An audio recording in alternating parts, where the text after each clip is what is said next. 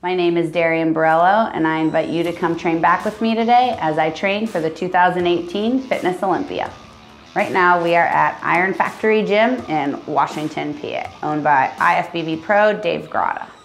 Today we are going to be training back. I train back 1 day a week to really focus on creating that V-taper that is really important to create your overall body structure on stage. The larger you can make your shoulders and the wider you can make your back, the smaller you make that waist look. I genetically do not have a very tiny waist. I have a very athletic core. So back training is huge for me, and it's really important for me to try to make my lats as big as I can to appear like I have a tiny waist on stage.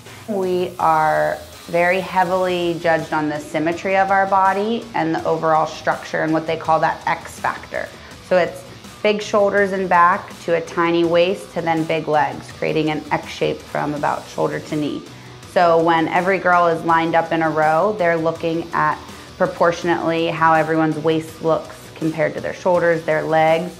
So it's huge to make sure you're really training your back. You're really making it wide, you're making it developed all the way through.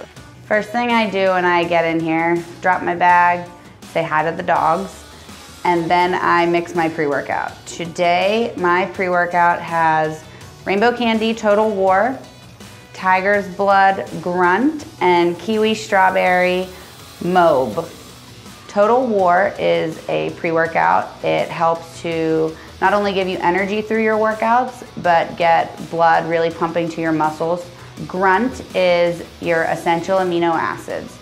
Those are incredibly important while you work out because as you're breaking down the muscle, the essential amino acids are able to replenish and help you to build the muscle. And then Mobe, which is the mother of all builders, is an extremely high leucine content product.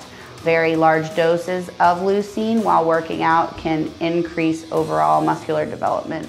I typically work out a singular body part for about 30 minutes. I tend to push the intensity the whole time. I don't like to make it go longer than that. I feel beyond that amount of time, I'm not able to really push myself quite as hard. I usually work 5 to 6 exercises, 3 to 4 sets per exercise. My husband, Aaron, actually writes all of my lifting workouts, so sometimes he tortures me, sometimes he's a little nicer.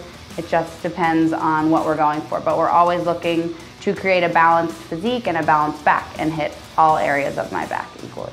I naturally enjoy pushing myself. So a sport like bodybuilding and even gymnastics in the past resonates huge with me because it's all about how hard I push myself. There's no defense to a sport like this. It's just offense. It's just what you bring to the gym, how hard you work, and what you're willing to put into it, to me, directly correlates to what you produce on the stage and what you're able to show off. Days I'm struggling, diet-wise, workout-wise, I'm just tired. I look within myself for motivation, but I really try to just tell myself to leave no stone unturned. You know, every meal, every rep, every cardio session is one more step to get to what my goal is. And right now the goal is the Fitness Olympia. So that is really what motivates me day in and day out. I want to bring the best version of myself that any stage has ever seen, and that requires me to keep pushing myself every day through every workout, every cardio session, every meal.